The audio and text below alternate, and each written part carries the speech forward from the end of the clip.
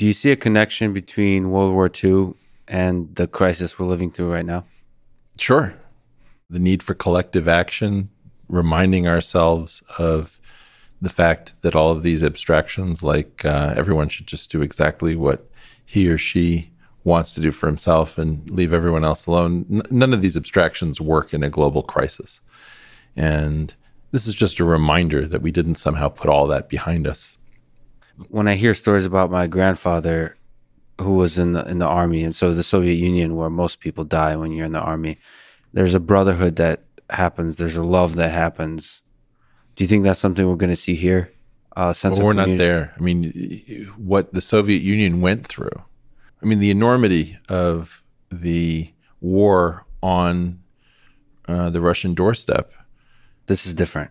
What we're going through now is not. We can't talk about Stalingrad and COVID in the same breath yet. We're not ready. And the sort of, just the sense of like the great patriotic war and the way in which I was very moved by the Soviet custom of newlyweds going and visiting war memorials on their wedding day. It's like the happiest day of your life. You have to say thank you to the people who made it possible. We're not there. We're just restarting history. I've called this on the Rogan program. I called it the Great Nap. Yeah. The 75 years with very little, by historical standards, in terms of really profound disruptions. And so, when you call it the Great Nap, meaning lack of deep global tragedy. Well, lack of realized global tragedy. So I think that the development, for example, of the hydrogen bomb, was something that happened during the Great Nap. And that doesn't mean that people who lived during that time didn't feel fear, didn't know anxiety, but it was to say that most of the violent potential of the human species was not realized. It was in the form of potential energy. And this is the thing that I've sort of taken issue with the description of Steven Pinker's optimism, is that if you look at the realized kinetic variables, things have been getting much better for a long time, which is the Great Nap. But it's not as if our fragility has not grown, our dependence on electronic systems, our vulnerability to disruption. And so all sorts of things have gotten much better. Other things have gotten much worse, and the destructive potential has skyrocketed. Is tragedy the only way we wake up from the big nap? Well, no, you could also have, jubilation about positive things, but it's harder to get people's attention. Can you give an example of a big global positive thing that could happen? I think that when, for example, just historically speaking, HIV went from being a death sentence to something that people could live with for a very long period of time, it would be great if that had happened on a Wednesday, right? Like all at once, like you knew that things had changed. And so the bleed in somewhat kills the sort of the Wednesday effect, where it all happens on a particular day at a particular moment. I think if you look at the stock market here, there's a very clear moment where you can see that the market absorbs the idea of the coronavirus. I think that with respect to positives, the moon landing was the best example of a positive that happened at a particular time. Or recapitulating the Soviet-American link-up in terms of Skylab and Soyuz, right? Like that was a huge moment when you actually had these two nations connecting in orbit. And so, yeah, there are great moments where something beautiful and wonderful and amazing happens, but it's just, there are fewer of them. That's why as much as I can't imagine proposing to somebody at a sporting event, when you have like 30,000 people waiting and, like she says yes, it's pretty exciting. So I think that we shouldn't discount that. So how bad do you think it's going to get in terms of the global suffering that we're going to experience with this crisis? I can't figure this one out. I'm just not smart enough. Something is going weirdly wrong. And they're almost like two separate storylines. In one storyline, we aren't taking things nearly seriously enough. We see people using food packaging lids as masks who are doctors or nurses. We hear horrible stories about people dying needlessly due to triage. And That's a very terrifying story. On the other hand, there's this other story which says there are tons of ventilators someplace. We've got lots of masks, but they haven't been released. We've got hospital ships where none of the beds are being used. And it's very confusing to me that somehow these two stories give me the feeling that they both must be true simultaneously, and they can't both be true in any kind of standard way. And I don't know whether it's just that I'm dumb, but I can't get one or the other story to quiet down. So I think weirdly, this is much more serious than we had understood it.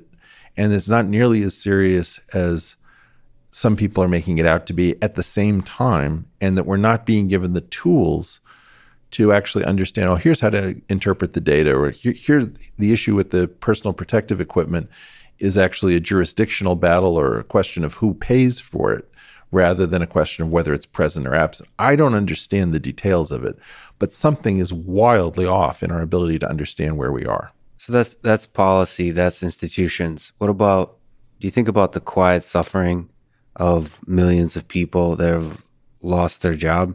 Is this a temporary thing? I mean, my ear's not to the suffering of those people who have lost their job, or the 50% possibly of small businesses that are going to go bankrupt. Do you think about that quiet suffering? Well, and how that might arise itself? Could be not quiet too. I mean, right. Could be a depression. This could go from recession to depression, and depression could go to armed conflict and then to war. So it's not a very abstract causal chain that gets us to the point where we can begin with quiet suffering and anxiety and all of these sorts of things, and people losing their jobs and people dying from stress and all sorts of things. But look, anything powerful enough to put us all indoors in think about this as an incredible experiment. Imagine that you proposed, hey, I want to do a bunch of research. Let's figure out what changes in our emissions profiles for our carbon footprints when we're all indoors, or what happens to traffic patterns, or what happens to the vulnerability of retail sales as Amazon gets stronger, et cetera, et cetera.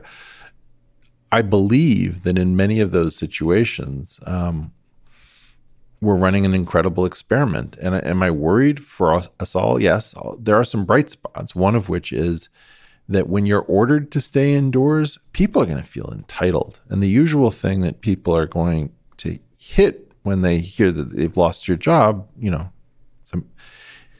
there's this kind of tough love attitude that you see, particularly in the United States. Like, oh, you lost your job, poor baby. Well, go retrain, get another one. I think there's going to be a lot less appetite for that.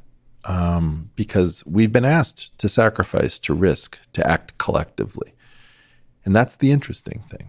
What does that reawaken in us? Maybe the idea that we actually are nations, and that your fellow countrymen may start to mean something to more people. It certainly means something to people in the military. But I wonder how many people who aren't in the military start to think about this as like, oh yeah, we are kind of running separate experiments, and we are not China. So you think this is kind of a period that might be studied for years to come?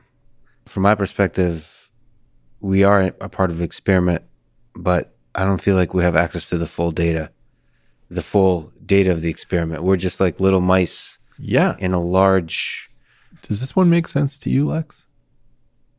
I'm romanticizing it, and I keep connecting it to World War II. So I keep connecting to historical events and making sense of them through that way, or reading The Plague by Camus, like almost kind of telling narratives and stories, but I'm not hearing the suffering that people are going through, because I think that's quiet. Everybody's numb currently. They're not realizing what it means to have lost your job and to have lost your business. There's kind of I'm afraid how that fear will materialize itself once the numbness wears out. And especially if this lasts for many months, and if it's connected to the incompetence of the CDC and the WHO and our government and perhaps the election process. My biggest fear is that the elections get delayed or something like that. So the basic mechanisms of our democracy get slowed or damaged in some way that then mixes with the fear that people have, that turns to panic, that turns to anger.